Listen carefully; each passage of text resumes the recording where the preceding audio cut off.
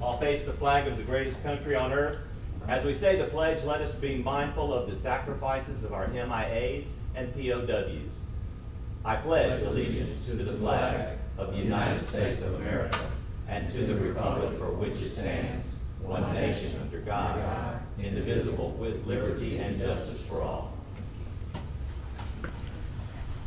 Thank you very much. Madam Clerk, would you call the roll, please? Councilwoman Taylor.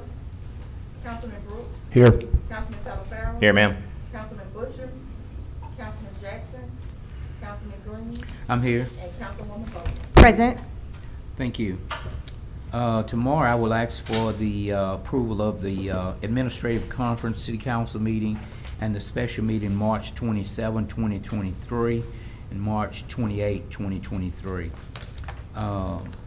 At this time we have awards and recognition and distinguished guests.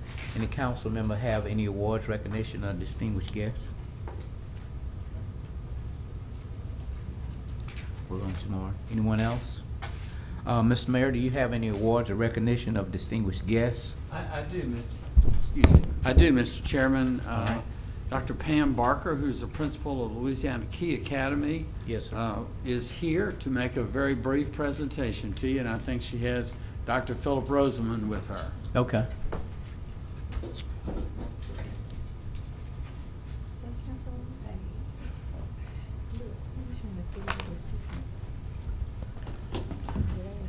First of all, thank you, Mayor, for giving us an opportunity to talk about something that we've been working on for the last year and a half to bring to this community. I'd like to introduce today to y'all the Louisiana Key Academy.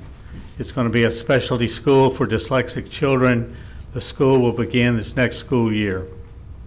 It's a charter school. It's a public school. There's no tuition. That's not a minor thing.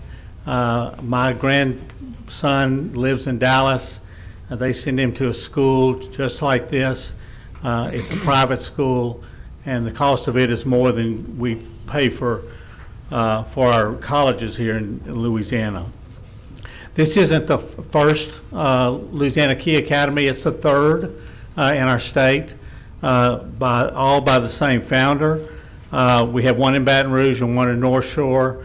And this is something that we have in Louisiana, special to Louisiana, that's unique, something that they don't even have in Texas to be able to do this.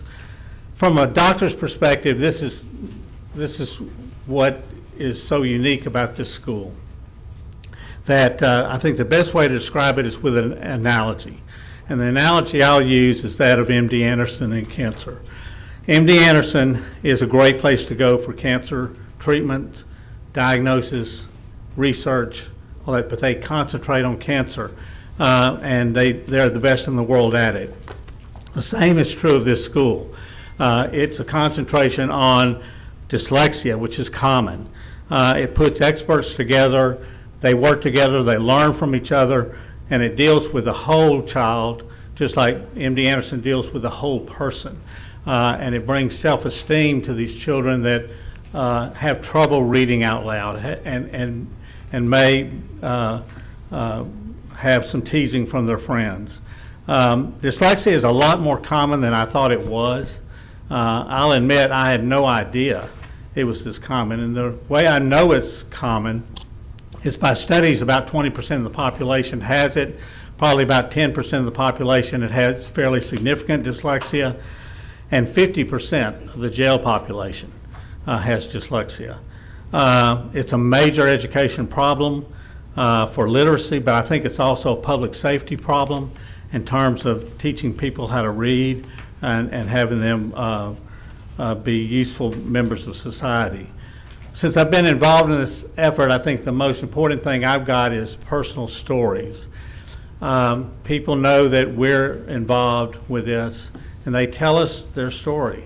And so many of them are heartbreaking, but so many are the resilience of the people that overcome this.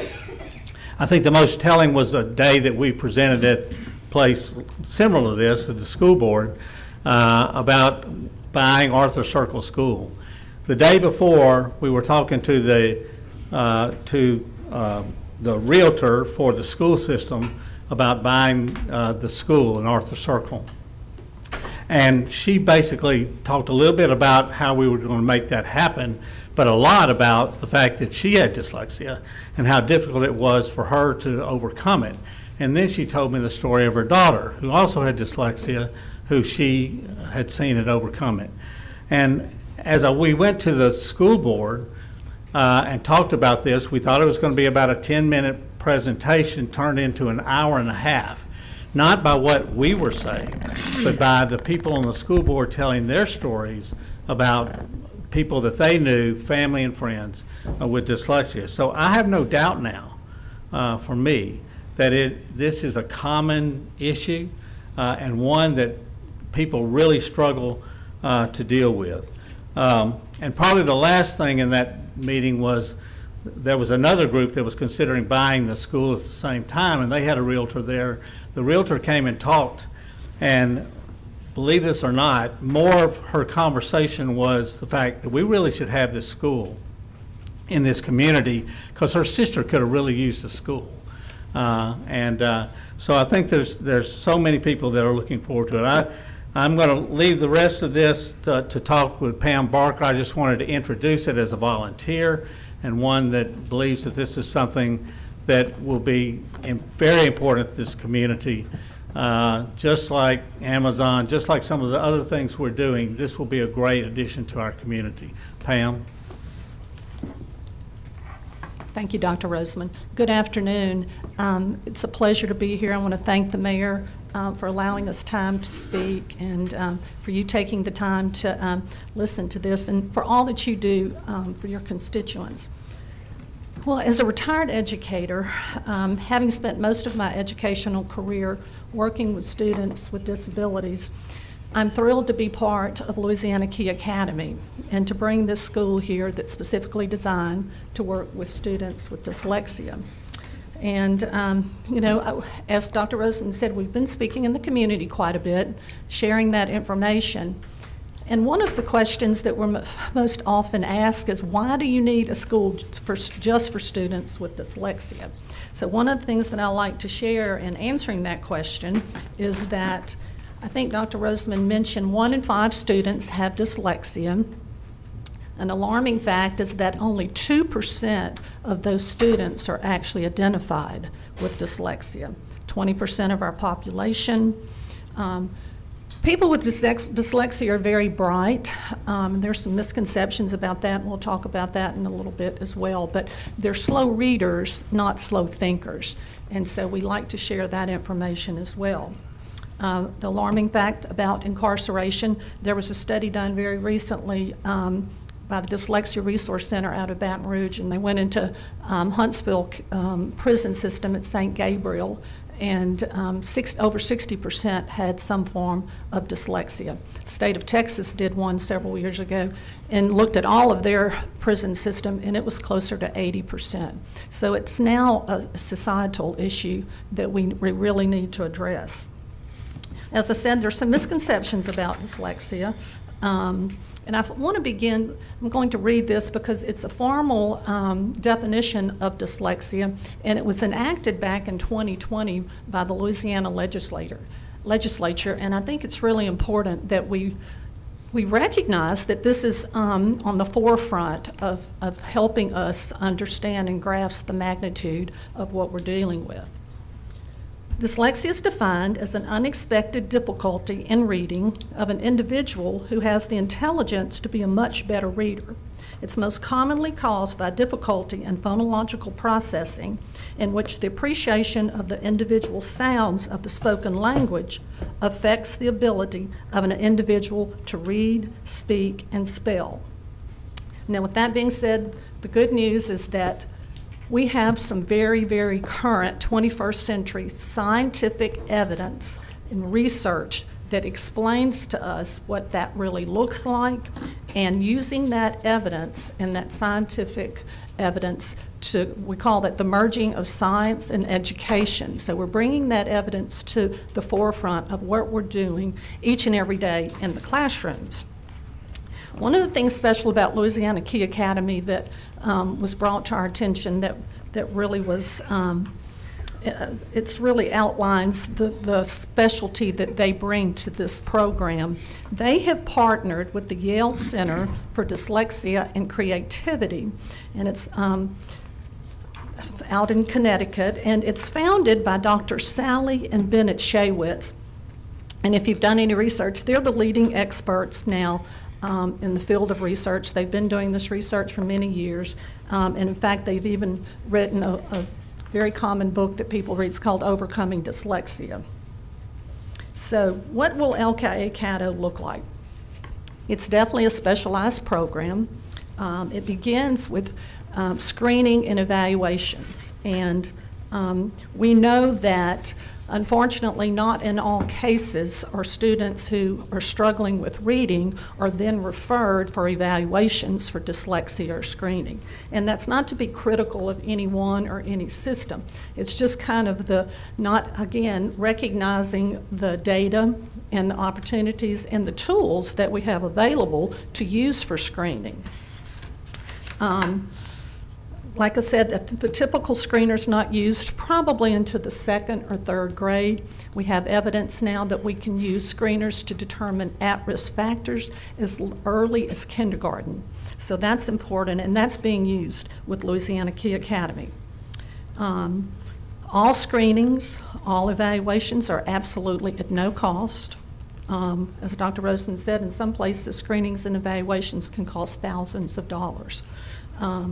In addition to the screening and evaluation, we're doing some intensive teacher training.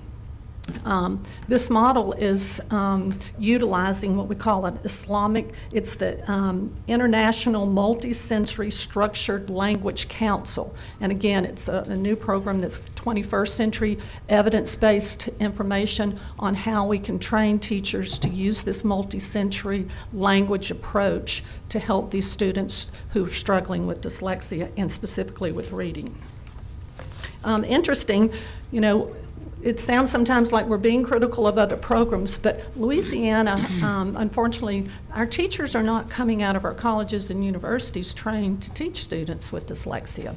But good news there is in 2024, Louisiana legislature is going to be requiring that all colleges and universities have a course specifically designed for teaching students with dyslexia, and that will be added into the educational curriculum and program. Another special feature of this particular program is our evidence-based instruction.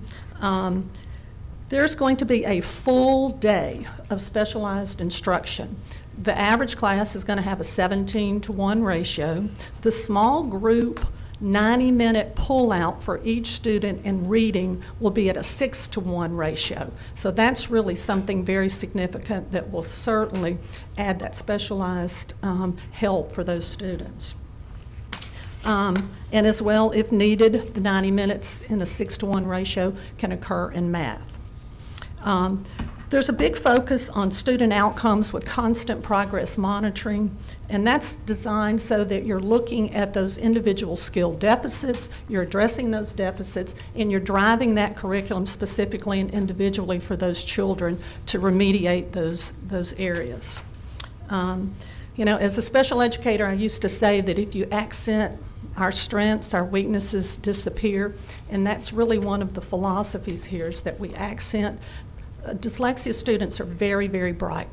They're critical thinkers. They think out of the box. They're just having difficulty with reading. So if we look at those other strengths and their high intellectual ability, we use that, accent those strengths, and then work on those reading difficulties, then we're going to have great success.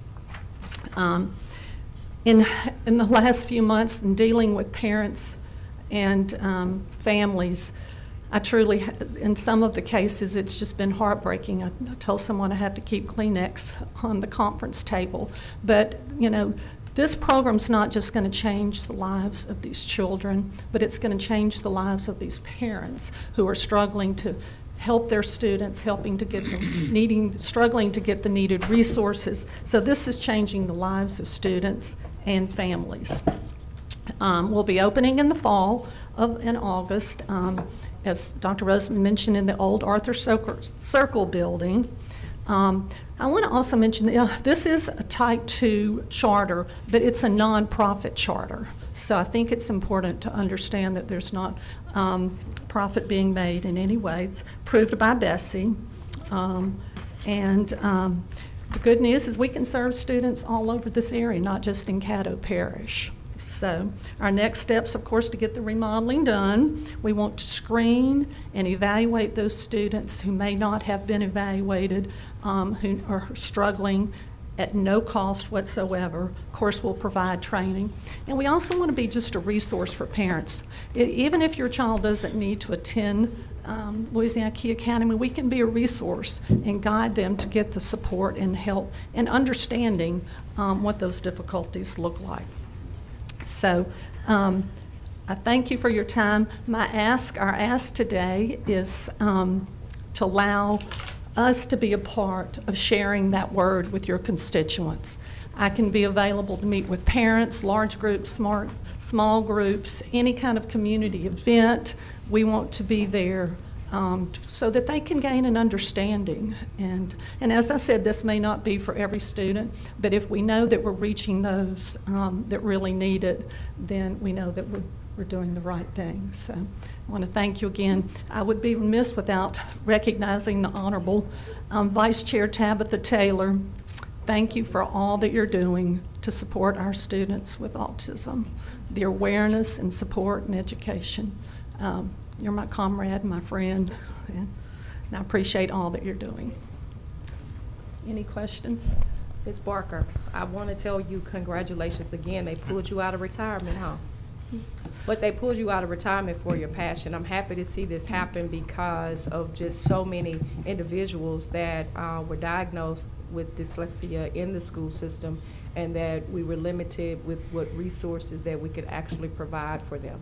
So I think you can count on me for sure for getting the word out, because I understand how important this is, but also changing the face of what individuals think dyslexia is. Because there are a number of adults that are walking around Absolutely. with dyslexia and may not even know it, the same way as I tell people that there are many that are on the spectrum and may not know them. We all have some of those characteristics because it isn't physical that you see.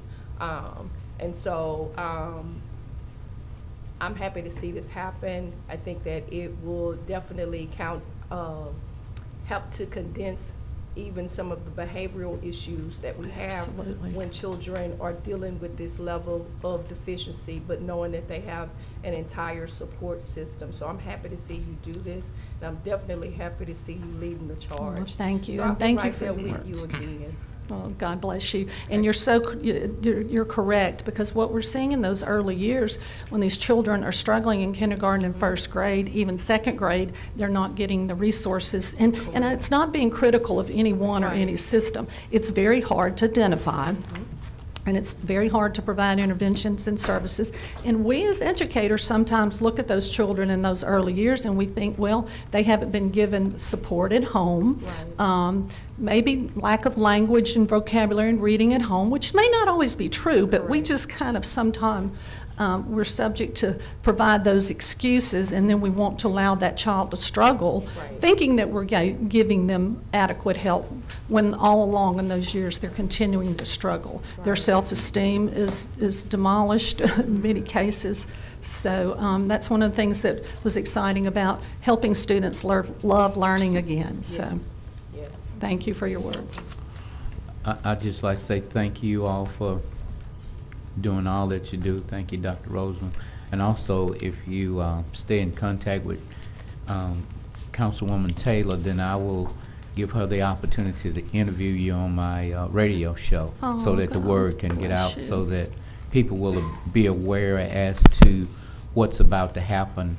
Because I discovered that there are a lot of wonderful programs and great programs, but if the word doesn't get out, then Absolutely. it's just lost. So Absolutely. whatever time you need, then she'll be available for it. Well, thank you. At no cost, none Well, process. in one of the little brochures that I gave you. Anything you can do along those lines of informing us what we need to do to communicate to people. Yeah. Because it does no good, like you said, unless people know that it's out there and there's a possibility and it's a choice for them. Yes. So appreciate it very much, and anything, call us, call me.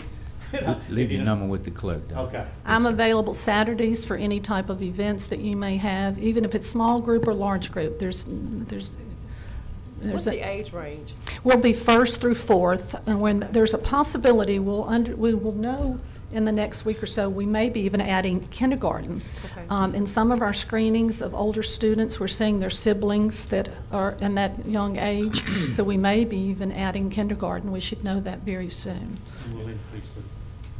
Yes, and we're starting, I don't know if either one of us said, we're starting with around 160 students. Okay. So, And we're starting just at that 1st through 4th grade, but grade. the intention is 5th grade next year, 6th grade, Correct. That's 7th, what and I going on asked. up. Good. And before I end, I want to invite you all, we're having a little groundbreaking on April 26th at the Arthur Circle Building from 3 to 7. Please stop by if you have a chance. There's a lot of information that we'll be sharing there as well. We'll have staff from the Dyslexia Resource Center in Baton Rouge to share more information. We'd love to just talk to parents. We're going to have a little area set up in the library so we can kind of give them more specific information, talk to them about their needs or struggles. So this is really a community outreach, and as Tabitha said, it's a passion of ours. So let us know what we can do to support you and your community. Councilman Jackson. Yeah, so I'm definitely a huge advocate. My son Alan was diagnosed with dyslexia about 2 years ago now. And you're correct, he was given a lot of labels, as being lazy, not attentive, and we were even hard on him as parents, just thinking he wasn't doing his best. Right. But once he got the proper diagnosis, we was able to rule out a lot of things because the parents weren't attentive. We attended every parent-teacher conference, so we were able to rule out a lot of different things that continue the testing moving forward. But it's a lot of kids out there that are not getting diagnosed properly because they're getting labeled so quickly as coming from disadvantaged households. Absolutely. Just a lot of different labels that prevent us from diagnosing correctly. But once he was diagnosed, it was a big weight that was just lifted, and then once we were able to give him the right training, you can see his confidence levels start to come back immediately, and he is completely night and day from before he was diagnosed. And it changes the lives of parents as well, doesn't it? It does, absolutely. Well, thank you for So sharing thank your you. words. Thank you. Thank you. Okay, so I will see you soon. Thank you. Love you. Thank you. Mr. Mayor, do you have any other business related to the city? I do not. I may recognize Ms. Bonnie Moore tomorrow. This is National Community Development Week. Yes, sir. But she's not here today, so I'll- She's She's here. here. She's over. actually She's hiding. She's over. Oh, I can't. Well, then I would like to call Ms. Moore up. Yeah. I can't see her. She sits there.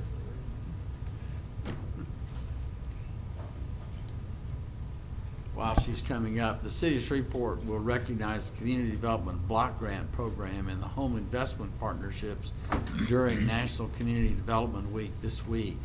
And it aims to bring education awareness to the vital work funded by these programs, which is already underway in our city. And Ms. Moore, if you don't mind letting us know kind of what the activities for the week are going to be. Okay. Thank you so much. Good afternoon. Good afternoon. We're recognizing Community Development Block Grant Week across the country through the National Community Development Association. Part of what we do is just let the community know about what we do, how much we've infused into the community, how much dollars that are being brought to our community as an investment into many of our neighborhoods and many of our low to moderate income persons. On tomorrow, we'll have a meet and greet at the Milan Street Kitchen Incubator from 11 to 1. During that time, we will show you how we spend our dollars, what we spend our dollars on. We'll get an opportunity to talk to the community, let them meet the community development staff. Many people see me and a few others as the face for community development. There's a whole litany of people that work toward making our community a better place. And we certainly want the community to be able to meet those people and talk to them, ask them questions, ask us questions about what we do, how we do it, and why we do it for our community. Our signature program, and we host this each year in different parks throughout the city, is called CDBG Park Day. This year, we'll be having it at David Raines Community Center. It'll start at 3:00 p.m. The community is invited, not just the MLK community or District A, but anyone throughout the city of Shreveport. The kids will get an opportunity to have fun, and also anybody that comes will learn about our programs. We'll provide information as well. It is a tremendous opportunity to just engage with the community and also let the community know about the good work that we're doing. Congratulations. Thank you. Thank you. Congratulations.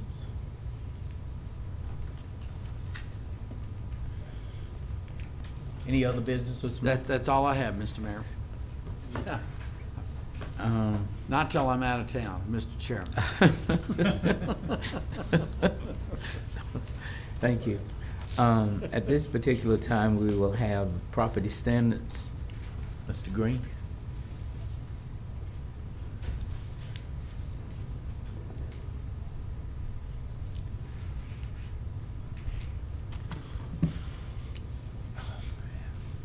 Good afternoon.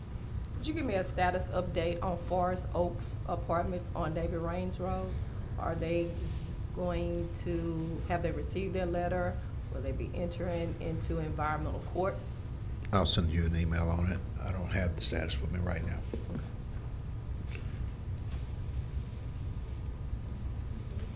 Anyone else? Good. Thank you. All right. Revenue Collection Plan Implementation Report. Master Plan Report. Mr. Clark, you have any reports today?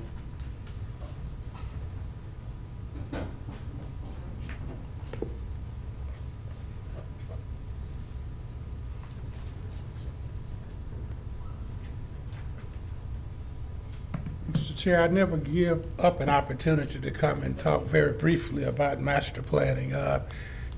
Me and some of the staff are just returning from the American Planning Association conference in Philadelphia, where we did a whole lot of studying and interacting between planners from around the country on what's about to happen here in Shreveport. As you well know, we're going through an updating process of our master plan, and this is going to give us an excellent opportunity to address some of the concerns that have been expressed by you and some of the concerns that have been expressed by the citizens and business people of our community.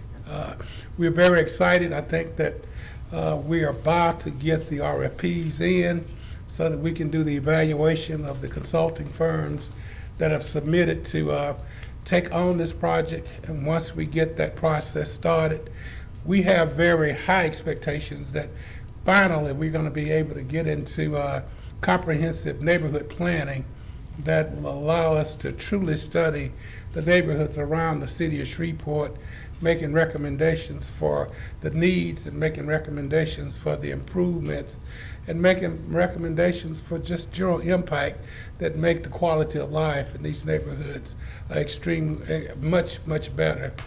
So I just wanted to come and share that real briefly with you, Mr. Chair. And each time you give me the opportunity, once we get the process going, I'll have an update for you from here on out. Thank you. Budget or actual financial report. Public hearings, there's none. Adding legislation to the agenda. Do we have any legislation to be added? Not at this time. Thank you. Public comments at this particular time. You'll be allowed to come and speak. The Vice Chair will control the time. John Glover.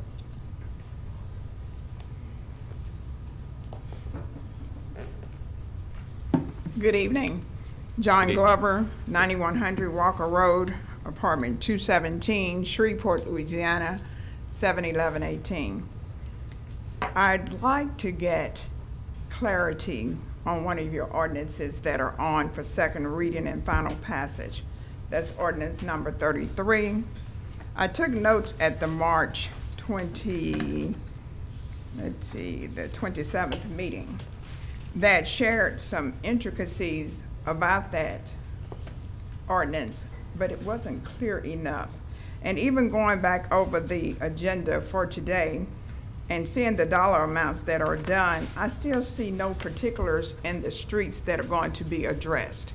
And I'd like to know what they are, the districts and the like. If someone could assist me in that endeavor, I would indeed appreciate that. Thank you for your time. Ms. Glover, I'll get you a copy of the streets that will be addressed. Thank you. Especially as it relates to District E, but I'll give you the whole copy. Thank you. You're welcome. Did you see our street I sent you? Yes, ma'am. Thank you. Miss Sarah, is it Mercer?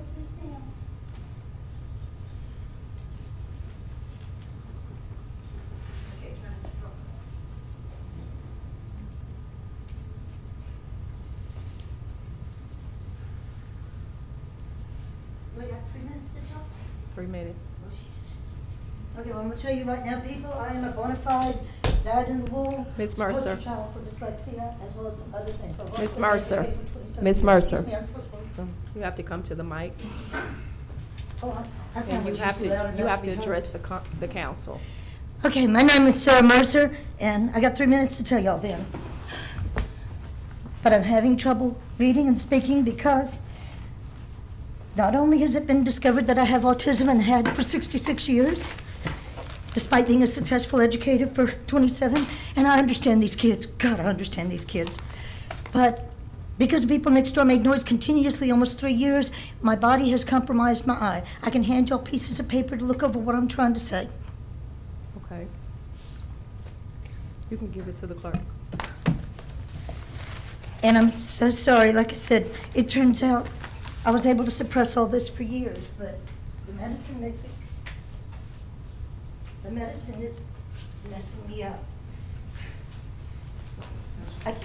Ma'am, you can just hand everything that you need Clerk. us to get to the clerk, please. Sorry, we don't always logically think, Jesus, Maria, I hope you have a Just needs to. I had to rush to city council. Oh, God. Everybody gets one of each.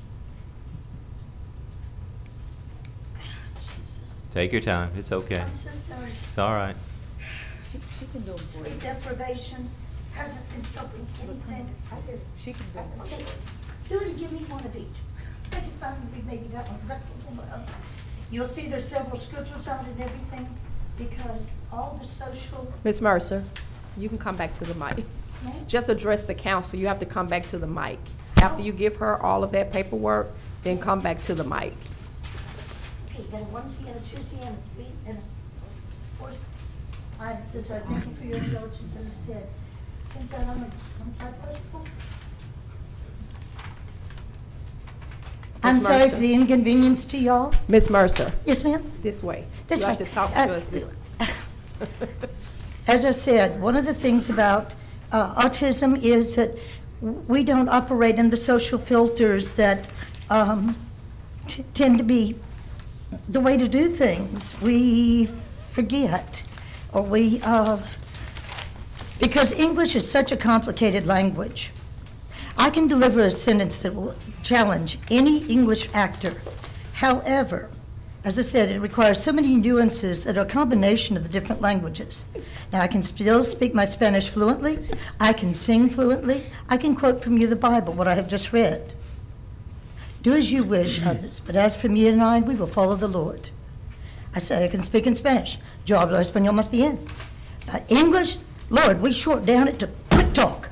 Not, my dear chap, you need to perambulate a little faster because there's an emergency vehicle coming. We say, get out of the road, here comes a fire truck. Right? Right. So forgive me for appearing rather disheveled before you, but the prednisone that I have had to take and then the chemotherapy to fight this autoimmune problem that my body has attacked my left eye, thank God not the rest of me, as a result of sleep deprivation for over 3 years, almost every night has been interrupted with 5 minutes to 10 minutes sleep in between the people next door who do not sleep between 10 at night and 7 in the morning. I'll be right back. So, Ms. Mercer. Ms. Mercer. I found page 7. So let me ask you this. Yes, So you are coming before the council because your neighbors keep No, up ma'am. loud noise? No, ma'am. So what's your reason for coming before the council today? I'd like to, let me see, got my fancy words right here. If you look around, you'll see tired people. They're tired from work overload, life's demands, family concerns, health worries, property upkeep, world problems. And at home, they're too tired for their kid interactions, too tired to fix healthy meals, to even wish they could care. Got lots of sightings on that. Sleep deprivation is the greatest threat to our healthy, productive life. Child obesity is also a result of sleep deprivation. REM, or rapid eye movement sleep phase, is life necessary, also cited in several places. We the people have outlined goals in a petition appointing Sarah Mercer to be spokesperson for many, if not all, the citizens of Shreveport and the incorporate properties to request the following updating of the city ordinances and practices for quiet hour noise control and police empowerment thereof to better serve our city's outdated methods. The noise ordinance in place states noise between 10 p.m. and 7 a.m. Sunday through Thursday, and 11 p.m. to 8 a.m. Friday and Saturday is sound, and it must be sound reported must be audible 50 plus feet. That's further from that wall to that wall. Be 15 plus minutes of duration and 15 decimeters above the background sounds. Well, the people request the amounts be reduced to zero noise tolerance levels. And if the noise is overheard clearly, it's too loud. If I go, that is 0.25 seconds, but honey, it just brought you up out of a REM sleep. Not conscious enough to know what's going on, but it jerked you out of REM sleep. REM sleep is no input, so you can like clean your brain like you do your room. So, Ms. Otherwise, Mercer, it's a mess. So let me make sure that I understand, because your time is up. You want us to take a look at the noise ordinance that the city has, and you would like for it to be changed? Is that the request? We'd like it to zero.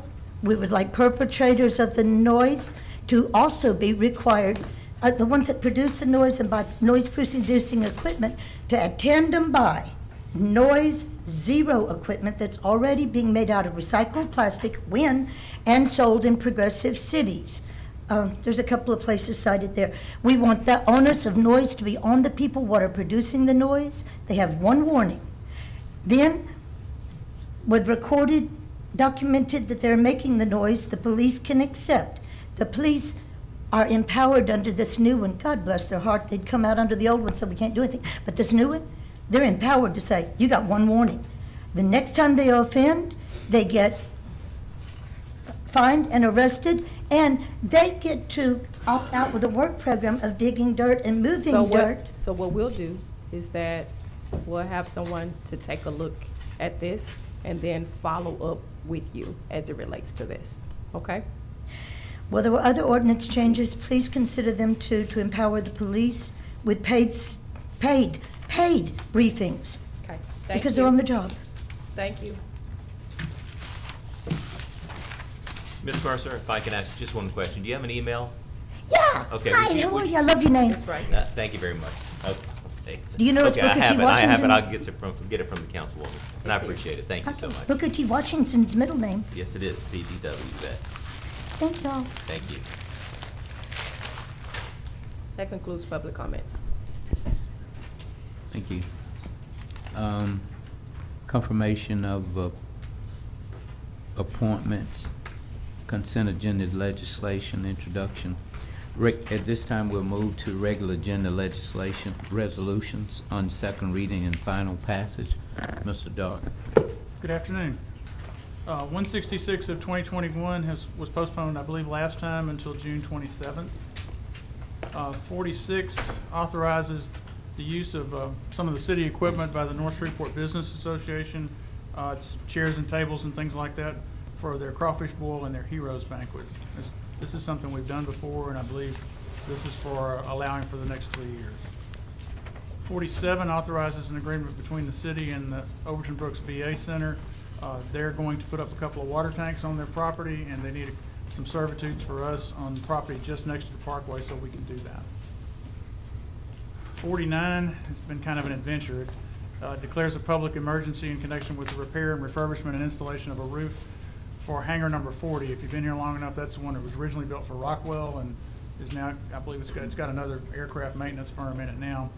In the storm a week or so back, the roof blew off.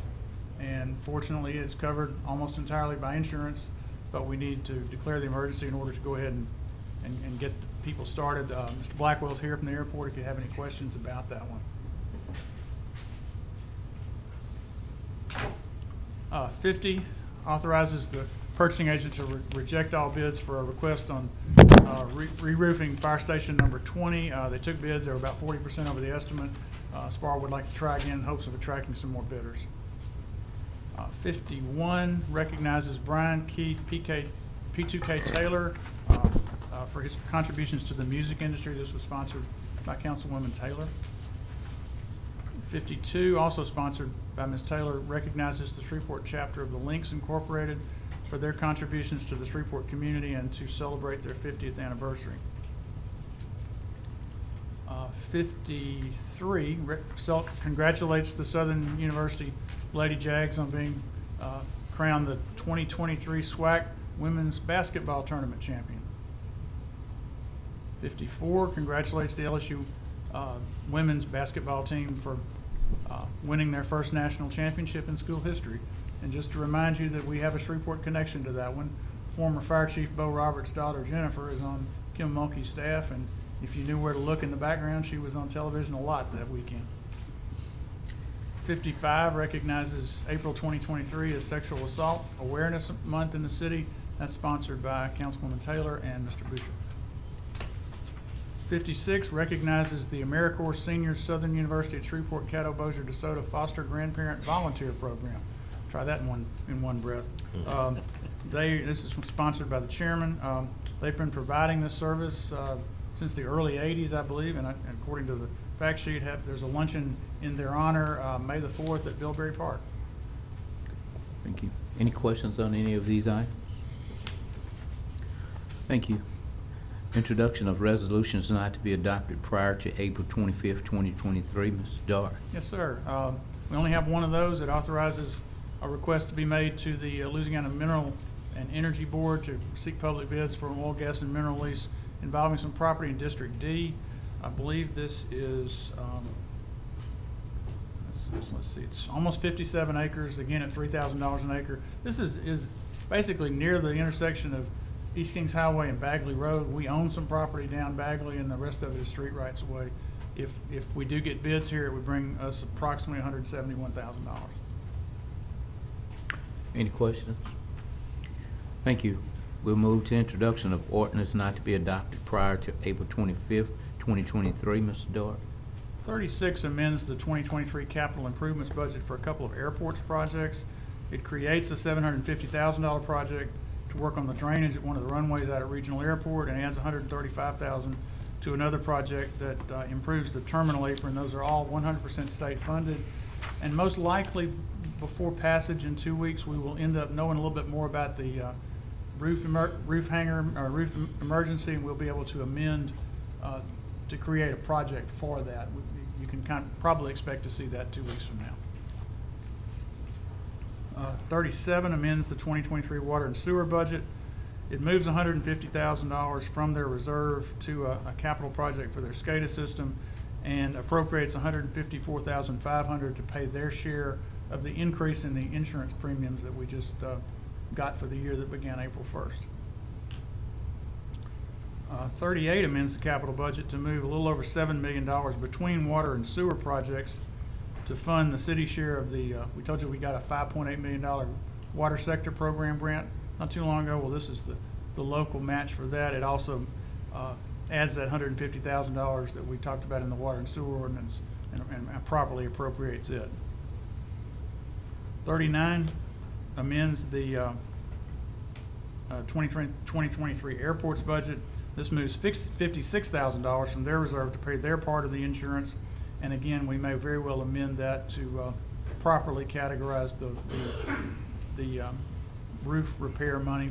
The good news is we only have, our deductible, I believe, is somewhere around $58,000. So that part will have to be moved correctly. The rest of it will just be revenue from insurance proceeds. So it could have been a lot worse.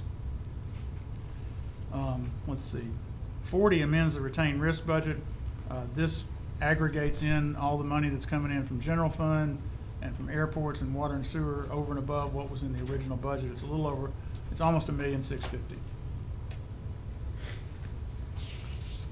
Any questions on any of those items? We'll move to ordinance on second reading and final passage. Okay. Mr. Dorr. Yes, sir. 26 amends the 2023 Sportran budget. This was postponed last time at Ms. Taylor's request. We have since provided some additional information today that was asked for about the funding source that's being substituted for the general fund money that's going here. And it is a early 1980s bond issue that probably hasn't had any money spent on it in a good while. Started out at $1 million, a little over $500,000 now, and we asked about whether it was okay to use it for this purpose, and we're told we could.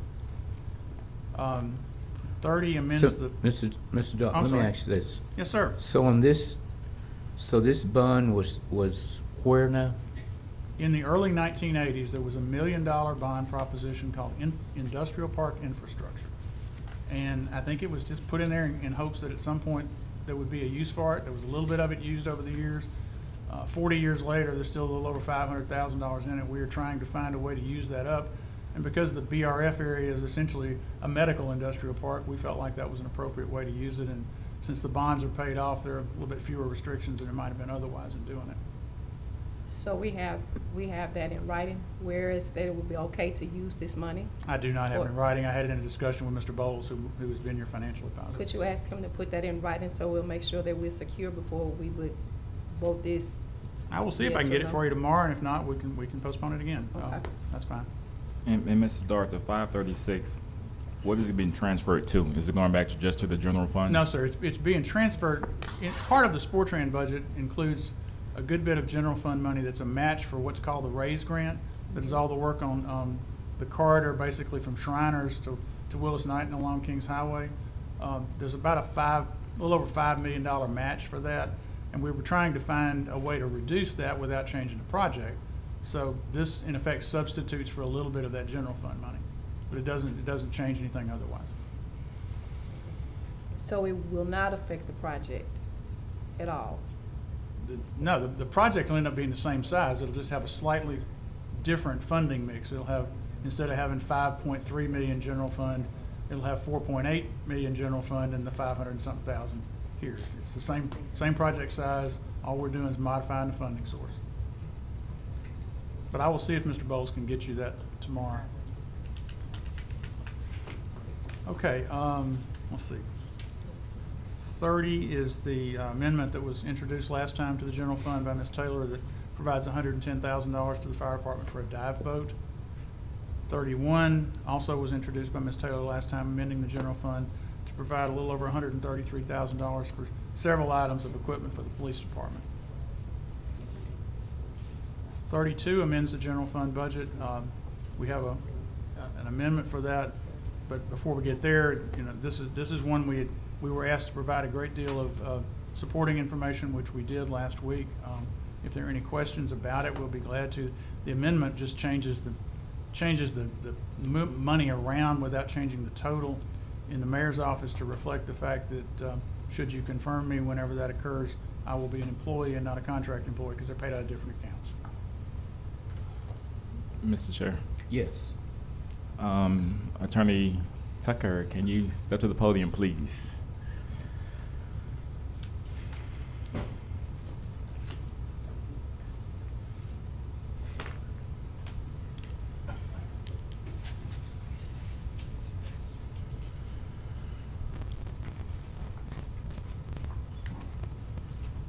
Good afternoon. So I'm hoping you can answer some questions for me. As chairman of the Audit and Finance Committee, I did receive several communications as it relates to Mr. Dart's current contract. It appears that he has been brought in as a professional service contract employee.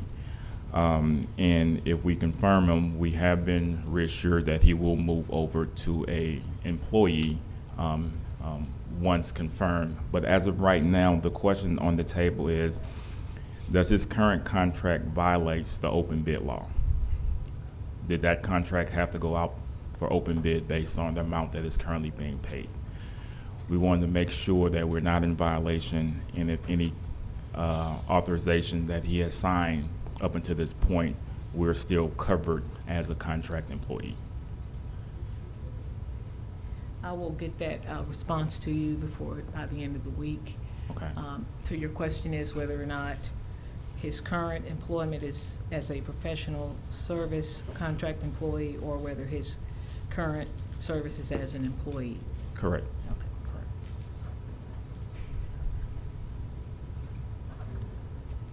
I'll get that to you. Thank you. I have one question. On the contract that Mr. Dark has at this particular time, which one of the, I guess, I don't know, maybe it was your assistant city attorney, who drew up the contract, is what I'd like to know. I believe that was early on, Mr. Dark initially sent some draft, and I believe that I ended up just drafting up an employment contract. You're not for sure? I did draft portions of it, yes. So in drafting it up, with the amount of money that we were paying, is it legal for us to do that without having an RFP?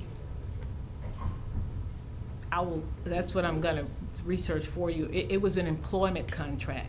When I drafted it, it was an employment contract, but I will look at the issue that the Councilman Jackson has asked me to look at, and I'll get back with y'all within the week on When you that say an issue. employer's contract? It's an employment contract. It's my Okay. understanding that he was appointed as the interim CAO, and then he needed an employment contract. That was my understanding. Okay. But I will look at that issue for you for sure. And also, if you can bring with you maybe an example of that being done before. Example of what being done before. That this type of contract, an employment contract, In the city of Shreveport? anywhere. Oh.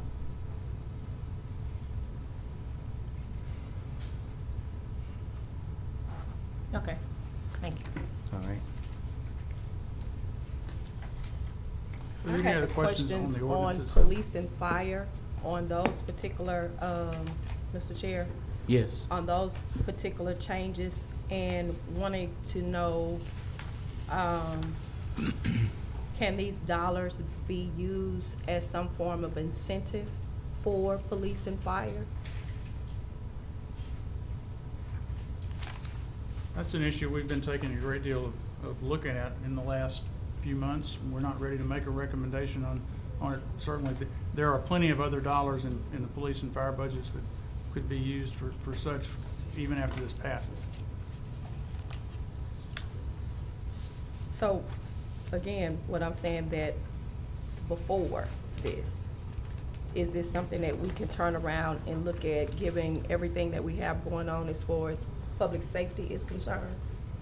Is this something, are these dollars that we can use, this almost $1.2 million that we can use as far as incentive for fire and police, since we're having a problem with retention? Yeah, I'll answer that one. We are examining what those sources are. This, in our view, does not foreclose any of those other kinds of ideas, which may include bonuses, may include incentives, but this does not, in our view, create any issue in terms of being able to fund whatever it is that we should recommend to you. So where does the $610,000 go? That you'll have to ask Mr. Dark about. Okay, so the 610,000 that's coming out of the police budget? Yes. Well, let's see, let me be sure here. A lot of pages here. Essentially, what we did was put together, we had a number of things that had to be added, some of them in fire, some of them in general government, some of them in other departments, and in order to have a budget amendment to you that had a net zero, where we didn't hit the reserve, there were some reductions recommended to you from police and fire and SPAR, and essentially unused funding that mostly in the case of police was budgeting for employee health care that was kind of the first quarter money they didn't use. So there's certainly plenty of additional funding there for whatever program might be. You know, our concern has always been trying to find something that works, and a number of things that some cities have tried, you know, they seem to be much less comfortable right now that they do work. We've had some different suggestions from various folks in the police department and the fire department. We're trying to come up with something to present to you. And whatever that is, there's still plenty of money in the fire and police budgets should you choose to implement them now, or whether we should wait until the 2024 budget to do that. That'll be a policy question down the road. But we haven't, as Mayor said, we've not done anything in this budget amendment that forecloses it one way or the other. If you chose to take those money out, the operating reserve would have a little more money, and or the police department, or excuse me, the reserve would have a little less money. The police department would have a little more money. But either way, the options to you are there, no matter whether this were to pass or not. You have not foreclosed anything.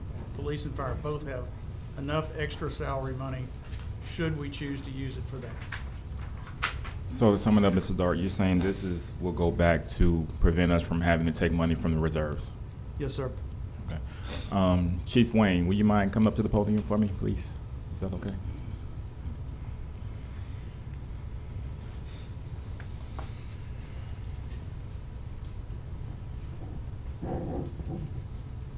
Evening.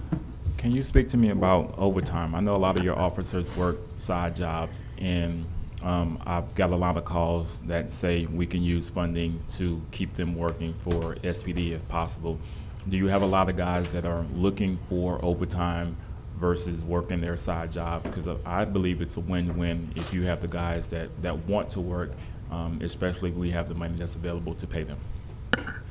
Funding is available for overtime as much as officers want to work. I listen at the radio each and every day, and we have like 6 different shifts, or 6 times when shift change. And each time prior to one shift getting off, I hear dispatch come on and say that, for instance, shift C is looking for 4, 5, 6, 7 people. I hear it on shift B. I hear it on shift A.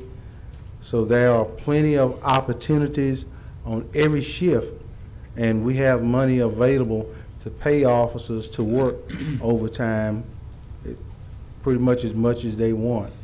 I have never seen an instant where we have refused an officer the opportunity to work extra because of funding. We've always had funding to take care of that. You folks, each year we budget a certain amount in our budget specifically for overtime for special operations, which are taking place now just about every weekend for certain things that are going on around our city. But overtime, paying overtime isn't a problem. Thank you. Yes. Question also. Chief Wayne, on the bus, did you get a quote on that for us? On the what now? On that security bus, the paddy wagon? Which one? We talked about the bus that was not working right now. Oh. Yes. Hopefully it should be back within the next week or so. Okay. We're praying and hope that it will. And as I said earlier, thank you all so much for allowing us the funding to purchase a new one through a bond issue. And even though this one is 25 years old, it's still got a little life in it, and we're going to repurpose it and use it hopefully for community education. You remember how the bookmobile used to work in school? Something similar to that. I think when that bus was on Jewel and Greenwood Road, it put a scare to everybody. So I was looking forward to having that there this Absolutely. summer. And that one was an old Sport Tran bus that we repurposed. And it still works. You see it at every special event. And we're getting a couple of more people with their CDL driver's license so we can send it out more on weekends and to other places. Thank you so much for that. Yes, ma'am. Yes, sir. Chief, if I may, obviously this does not necessarily have to do with anything about money on overtime, but just as a matter of policy, do we have any kind of a policy and safety? Do we have any kind of a policy that actually says that an officer cannot work over a certain number of hours of overtime. You know, of course, we've had this discussion over the years that we've served together, is that how much overtime is too much for an officer, and then we have a safety concern. And I was just wondering if we have a policy that actually addresses that, or we keep track of, because, you know, officers sometimes just never take off that uniform, and you know, unfortunately, when they hit the streets going back to their normal shift, then they're burned out. So to my knowledge, we do not have a policy that limits an officer from working, because it would be extremely hard to regulate that. We require at the first of every year for an officer to file a report with special events about the extra employment outside of the police department that they're working, and get our permission to do so. And most do that, but so far as within the police department, we have as much overtime in a USD capacity as a person want to work. You choose your shift, choose your days. Thank you. What do we have allocated for mental health? Ma'am? What do we have allocated for mental health? We have not affixed a dollar amount to mental health. Lieutenant Bowman is our person who is leading the charge in that direction, and we're constantly meeting with our mental health providers, figuring out ways that the police can get more involved in what it is that they do, but we have not taken on the task of affixing a budget for that. My donation right now is donating her full time to collaborate with them and to coordinate the training that we need throughout the department, so everyone has the same training and everyone has recognized the need for special training. And I think that is spreading throughout other law enforcement agencies throughout our community, getting the same training that we're getting. So I know that, yes, she's been tasked with that, has been doing one heck of a job with the agreements and everything that we have with LSU. Am I correct? With LSU? And another one of my concerns is the mental health for the officers. Sure.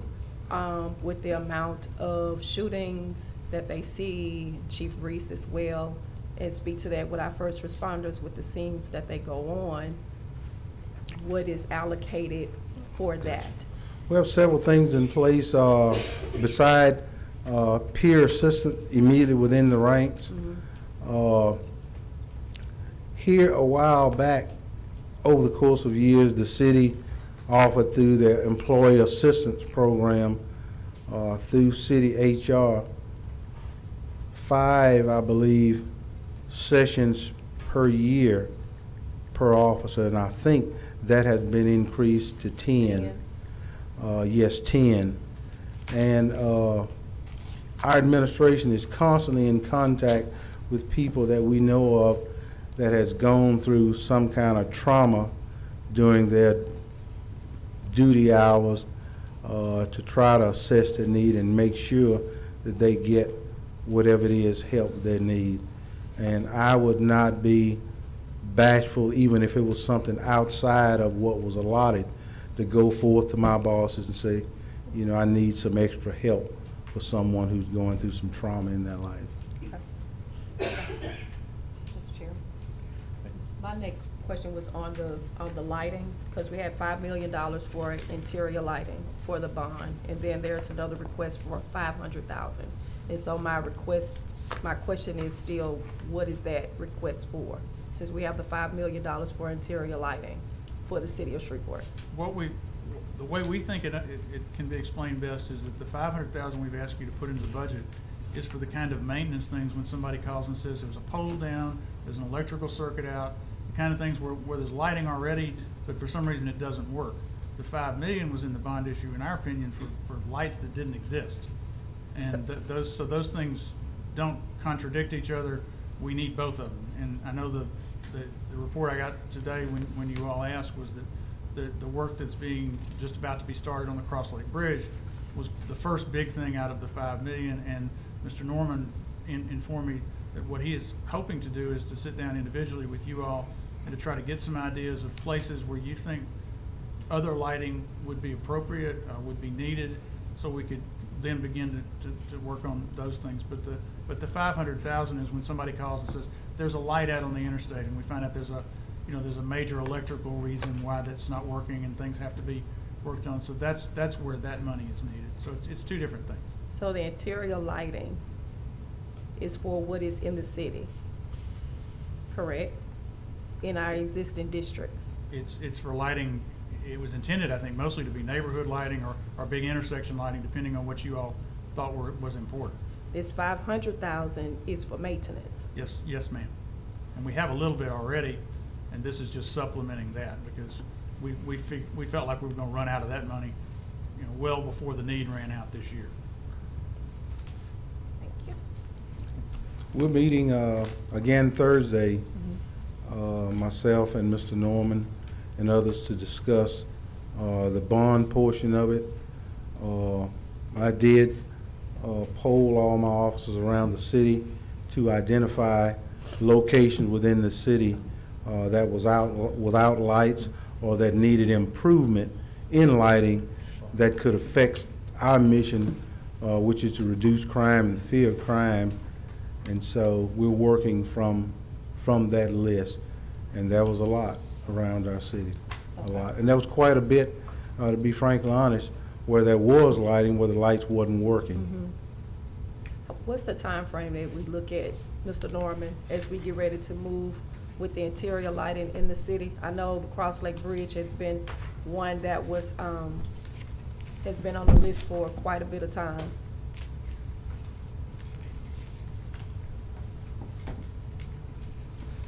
Good afternoon. Good afternoon. The Cross Lake Bridge project, which will go all the way from Lake Shore to the new 49 interchange, has already bid, and we have sent the purchasing has sent the information to the contractor. We're waiting for their response back on fair share participation and the paperwork they've got. So as soon as we get that back, and I'm pushing it really hard, then we'll start.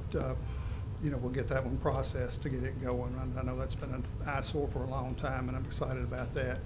As far as the 500,000, just kind of add to what Mr. Dark said, is we've been doing most of this is what we're trying to do on the interstates, and I think you've seen hopefully have seen an improvement on the lights on I-20 and I-49 and all, but we're almost out of the money that we had for it. We still got quite a bit of work that needs to be done on it to get it back up to a level that we can maintain it. So that's our interest there.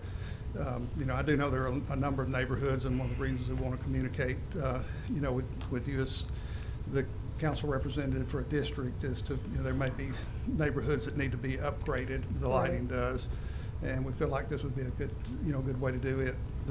I guess the other thing that we don't want to do is that a lot of those lights are maintained by SWEPCO, and I don't want to to pay for something that's, that's the responsibility of somebody else to That was my other take care question. of. Well, we won't be maintaining SWEPCO's stuff since that's theirs.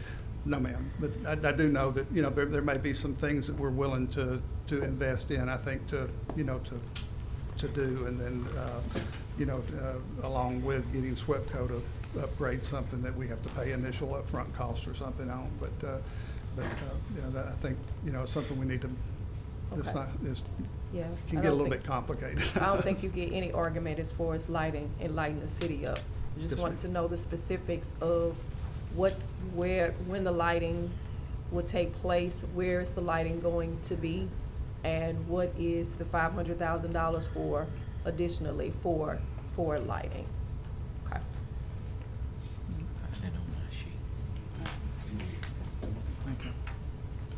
Chief, if I may, we have any additional updates on cameras? I know that the last meeting, all the cameras that we have were installed, or they're the ones that were defective have been replaced. Last week, 11 camera sets were put up around town, and I think it's about 31 left to go.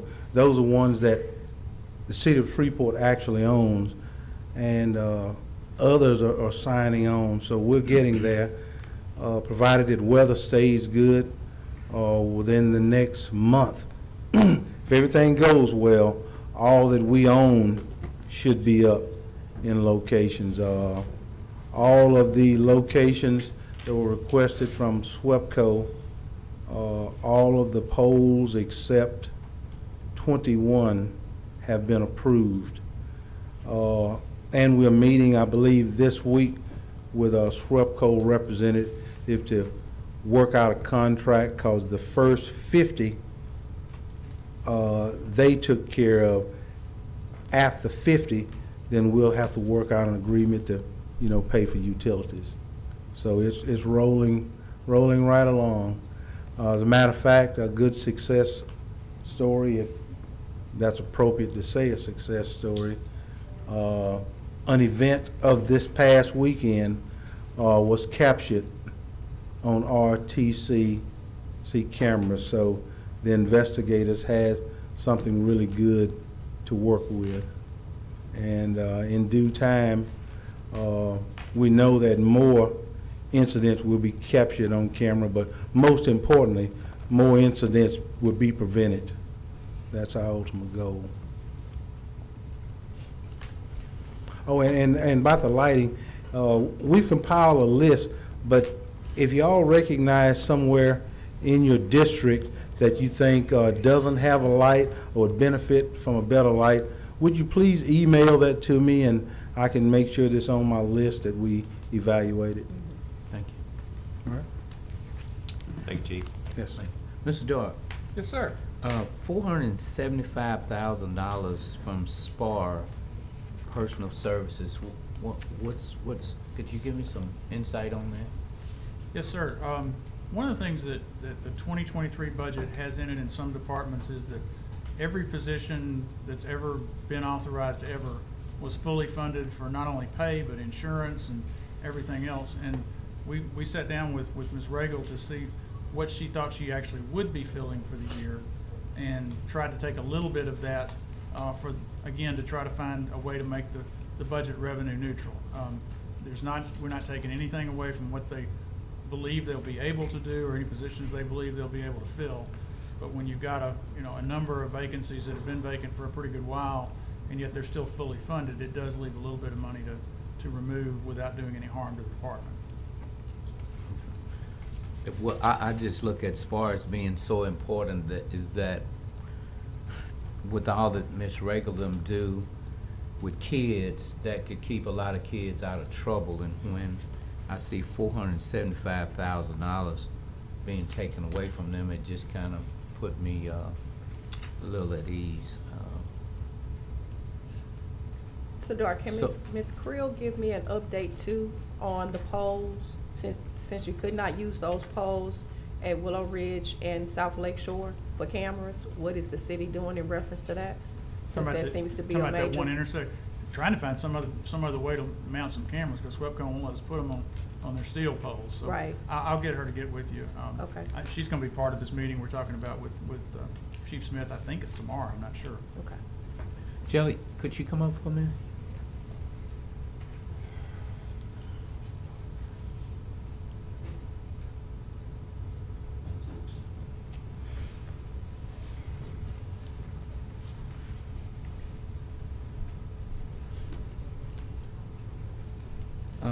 So Shelley, we won't let people know that I'm your favorite council member, but tell me about this 475. What will it do to SPAR? Just tell me about it. Well, because it's coming out of salaries, it won't affect programming. It may at the end of the year. I mean, we'll see it midterm if there's something, mid-budget. That's what Mr. Dark and I talked about, that, I used to budget a very heavy vacancy rate, because we just know when you have that many full and part-time employees, you can't keep them all employed. We didn't do that over the past 2 years. We fully funded everything. So this just does what we normally would have done, which is fill vacancy rates, and that mid-year we'll be coming back to you, because we'll be looking at utilities, we'll be looking at programming, and we'll be looking at maintenance dollars. that we might need. But I think at this point, we're pretty comfortable with this coming out of our 1,000. If it was gonna come out of somewhere like programming, I'd be up here asking you to do something different. But I think we're in good shape. I have a question also since you're up. The pool at Bill Cockrell? Yes, ma'am. Did you get the numbers back on that? We do know that the repair is about $380,000, as you and I talked about. I did reach back out to, we brought an aquatics engineer in to look at all of our pools to make an assessment, somebody that's qualified to look at the pools and tell us their needs. Bill Cockrell has been down 2 years, so when they came in and looked at it, first of all, when they looked at our pools, they couldn't believe them.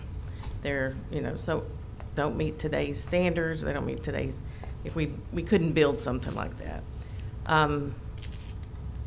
We went back to him and talked to him like I told you we would do, and he really feels like it would just be a waste of dollars to put $380,000 into a pool that doesn't meet today's code. So we are pricing some other options, like a spray ground, and then he's given us a price for a new pool. I think pools are gonna have to be something, I guess I can say this out loud, but it's gonna be something we're gonna have to look at in a bond issue, because all of our pools, if you look at that report, and I can provide a copy of it to all of you, all of our pools are in desperate need of replacement, repairs, major repairs. Anywhere to build a new pool the size of Bill Cockrell's about $880,000. So it's something we're gonna, the future of pools needs to be addressed. Okay, so the $380,000, you're saying if we spend that on, it wouldn't last long, is what you're saying? He still says it needs to be replaced. Right. And well, we went back and said, if we spend it, and he said, I can't hardly recommend that because you're throwing away a lot of money into something that's still it's not gonna meet. You're not doing anything but repairing the shell and repairing the equipment. You're not fixing anything else, and you're not meeting code. Okay, So, it does seem like a lot of money, but for the kids in that community, that pool means a lot. And it could keep one kid out of trouble, which Right. for a parent, that means a lot. An article did come out about the pool would be out again for the 3rd year, and I did receive a lot of phone calls. Before the article came out, I hadn't received that many, but I have received a lot from Thursday until today. Okay. So it might be something we need to revisit and see exactly what we can do to help, because that community does have a lot of kids there. Yes. We can certainly look at it. I think there's still some funding in the project. It's not enough to do the pool itself. And maybe we take that money. I know we talked about a large spray park there, if that would be an option. And I think that's something we ought to talk to the community about. Okay. Mr. Dark, can you help us with some money with that? We talked about it this morning. I obviously haven't seen the final numbers, but it sounds like a reasonable approach, assuming, it's the general range we're talking about. And if it turned out that she found out that we could do something like that, we certainly do our best to work with you. I don't think it's out of range at all. Okay, thank you. Shelley, Yes, what are we ma'am. gonna do with the spray park along the riverfront? It is out, it is either at purchasing or about to be at purchasing for bidding. Okay. I think what has happened there is, it flooded in 2015. Right. There's new technology that we didn't have in 2015. So we brought the company back in to look at the splash pads, to evaluate them again one more time, and they said, hey, there's all this new technology. We can make it's still gonna be underground. You're gonna have to do some mitigation when you have flooding, but they're different technology that won't be as expensive to mitigate against flooding, and it won't be as expensive to operate and maintain. So we're very excited about it, and it's out for bid either out for bid or at purchasing to be bid. So it goes out for bid, what are we looking at, next summer, not this summer, but next We summer? could have them on, wouldn't be too much fun to play in them. We usually turn everything off on the riverfront right before, maybe sometimes right after Independence Bowl. It works out. The weather hasn't been too cold, wasn't this year, but in the future. But it would be on, but maybe not playable till next summer. It takes 30 days to bid, about 30 days to contract, and then they'll have to come and do the work through the summer. But it is kind of an exciting thought that we may get those back on finally. those are a big deal to our community. I know the last thing was about the lake, with the lake being high, and some of the concerns that I had from constituents were, and I talked to Chief Smith this morning, was about those individuals out on their boats and the waves coming into their homes. And I know we have that zone that is right there by the pier, but I don't think it's anything that we can do to manage those that get on the boat from their personal pier. Right. We did talk about that today in staff meeting. I brought up, because you and I talked early this morning about it, and made sure that the gates were still locked, and we assume those are people who live on the lake or getting their boats out, maybe not even in the city limits, outside the city limits. But if there was something we could do to expand the wake zone, or during times the lake is... During times like this? Yeah. I think Zelda was going to look into it too, and the chief, we're all looking at it. Okay. Okay. Thank you. Mr. Short? Yes.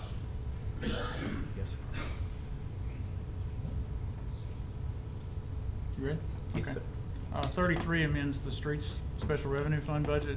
This provides an additional $12 million, 9.5 from the general fund, 2.5 from a little bit additional revenue, and from taking up the reserve that was in the streets fund to be used for the streets that had been long promised. We're hoping that we'll be fortunate on bids, and we'll be able to do the list we gave you, and we will keep you up as the year goes as to whether we've done better or worse. But this is the way to get us most of the way there.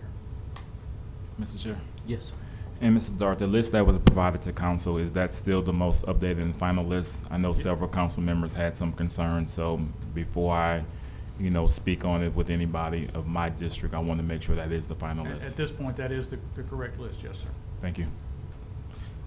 Mr. Dark, if I may, do we have any updates on our position with Ford Street? Yes. Don't know if it's back from water and sewer here. I can find out and get you an answer tomorrow if it's not. Yes, you do. They should, our department, the city has and met in all of the requirements for the gas lines and the rerouting, so they should be looking at a point of possibly going out for bid for the repairs that we would need to do. Thank you. Thank you, Mr. Chairman. Thank you. 34 amends the capital improvements budget, and what this does is to put the $12 million that's about to come in there from the streets fund into the capital budget and fix one small error that was made in an amendment some time ago that doesn't change anything other than just make it fit to where it's supposed to. 35 amends the riverfront budget. We are reducing $750,000 that we were budgeted to receive from the riverfront fund to the general fund. $500,000 of that's going into reserve because casino revenues tend to be a little bit unpredictable, and trying to be a little bit conservative there. The other $250,000 goes to pay the consulting work that we'll be having done on the Amtrak and on the Fairgrounds project. So how much each one will get? I believe the Amtrak one was, 83 maybe, 82, 83, something like that. The first estimate on the riverfront, on the Fairgrounds one was between 100 and 150. That leaves us a little contingency for either one of those, having some additional needs, but not a lot. It just leaves us a little bit of contingency money there. Okay. Any other questions? I have one. Yes. Mr. Dark, we want to go back on the streets real fast. I'm sorry. Yes. Once we find money that you allocate for special projects, how do you determine what streets you do in what district and who gets what? It's been a lot of discussion, so I'm going to put the big elephant out there. Talking about going forward, or how did the list that's How here? was that list accumulated? Was it something Mr. Furlong gave you? It's a computer system that the city has. Yeah.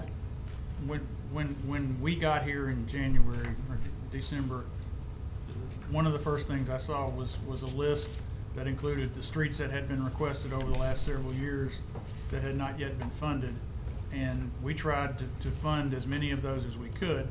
And the ones that we couldn't fund mostly ended up being the kind of arterials that we're going to get 80% funding for, but you have to wait on the state requirements to do, so we couldn't have done them this year anyway. So we tried to do that.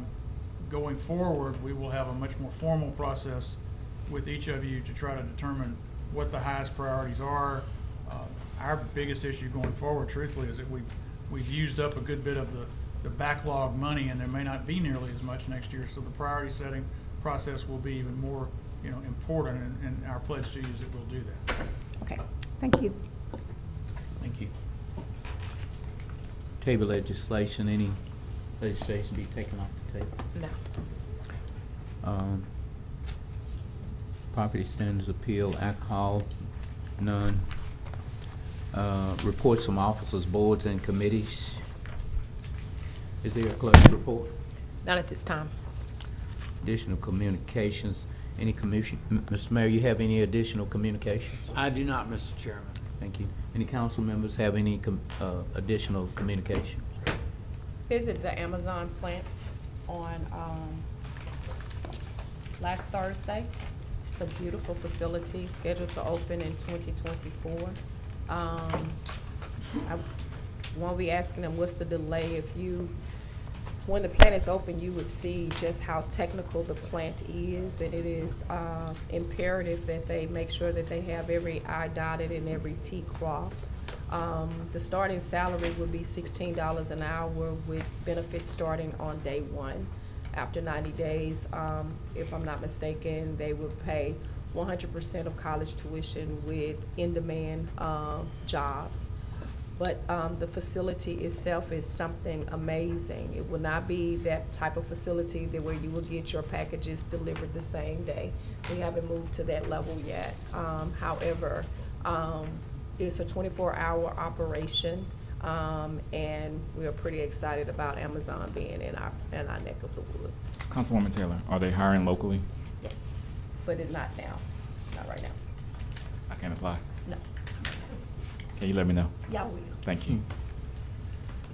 I really do hope that each of you at some point get to go through there before they open, because the mayor and I and Ms. Taylor were there, and it is an amazing place. It's an amazing place. When you get your phone update, they'll say you're on version 16 or whatever. They told us that this warehouse is version 11. Yes. That they keep updating it every time they do it and try to get it better every time. But it's like going into another world. How do we go by getting a tour? We'll have to wait until they have coming closer to the opening date. So how did y'all do it? Because it's my district. Oh, I'm sorry. I was just saying, I didn't know. I was just asking. Let's see how that goes. You want to just too much sugar in that water. Yes, so. Okay. Executive session, none. Mr. Chair. Yes. You may just want to call a meeting at the Amazon plant. That's what I'm gonna do. Thank you.